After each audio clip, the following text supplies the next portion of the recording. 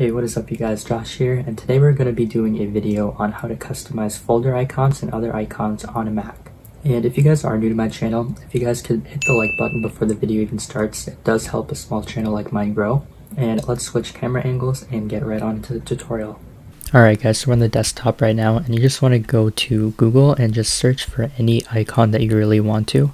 So over here I just looked up pineapple icon, PNG, and then one thing you can do real quick as well to ensure that it's transparent is click on tools while you're searching in Google, go to color, and click on transparent, and then just scroll through until you find something that you like. I like this, so we'll just go ahead and click save image as, and then you can just throw it anywhere like your desktop or just a folder. I made one called icons and save.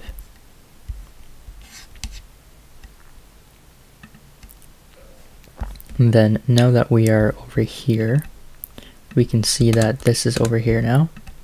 You just want to double click that, and then once you come over here you want to go into edit, or just select all. You can do Command A and then Command C to copy it, and then you can exit out of that, and then you just want to go into your folder that you would like to go to. So I'll just change this one, and then click on get info, and then while we're over here we just tap on the folder icon, you just tap on it, and then you can do paste, so Command V, and there we go. So this is changed.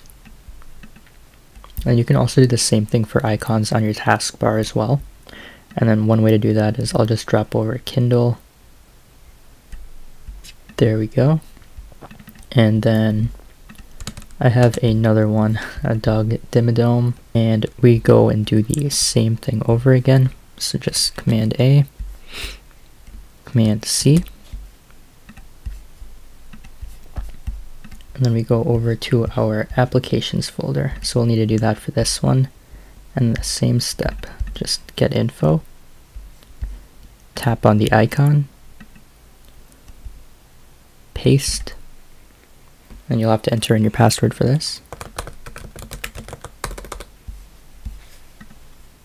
And there we go. As you can see, it changed right here. And then one thing you might have to do for this is just drag it out, remove, come back in here, and you're going to see it's not updated just yet, but just give it a second. There we go. Now you have custom icon for that as well.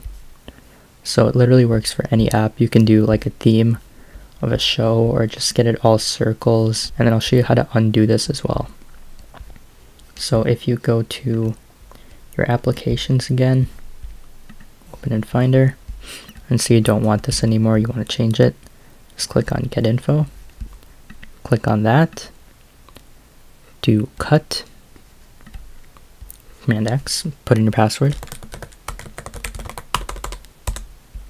and it goes back to normal. And there we go. Yep, you just have to restart it. And if you guys enjoyed the video, please leave a like and a comment on what video you want to see next. Alright, see you guys.